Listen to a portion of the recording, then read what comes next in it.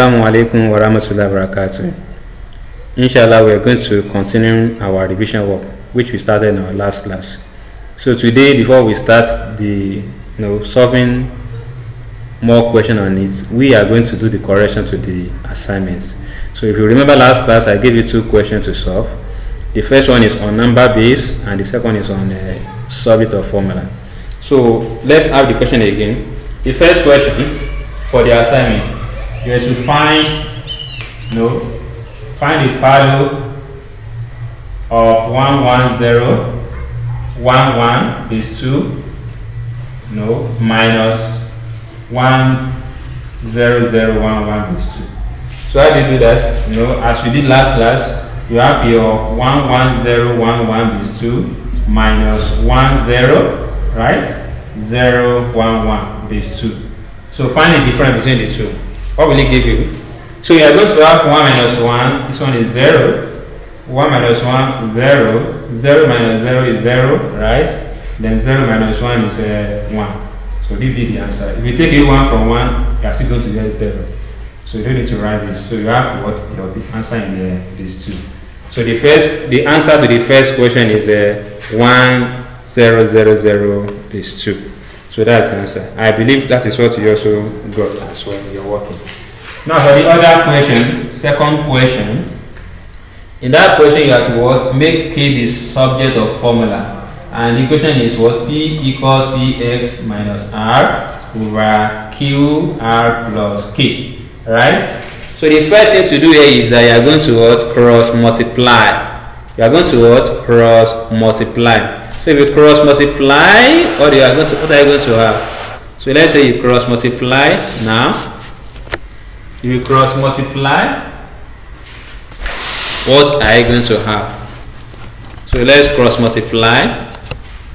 You have y, right, into brackets QR plus K equals to Px minus R. That is what you're going to have. So what do? You open the bracket, y into bracket, y multiplied by this. That was y QR plus yk.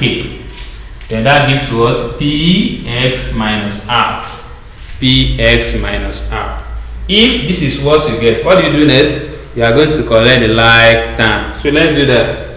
You have y QR, right, plus yk equals Px minus R. Right? This is what you have. Now, if you collect your like term, you are going to have, so let's see the question clearly. Yes. Now, collecting the like term, you have to make K the subject of formula. Meaning that you are going to retain your K, the one that contains A here, you retain it here. So you have what? Yk equals Px minus R, taking away plus yqr to the other side. What are you going to have? The plus will change to what? To turn to minus. So you have what? Minus yqr. Minus yqr. You have minus yqr. And you have to make K the subject of formula. You are going to what? Divide through. You divide what? Through by y. Right? So what do you have? Yk over y equals Px minus R minus yqr everything over y. Then your y will cancel y.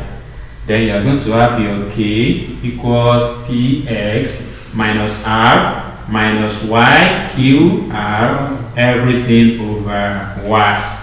This is the answer to the assignment. So if you do it very well, this is what you are going to get for the second question on the assignment. So that's it. So inshallah today we are going to take two more questions, meaning that we're still going to solve two questions, after which you are going to get your assignment. So let's clean the board.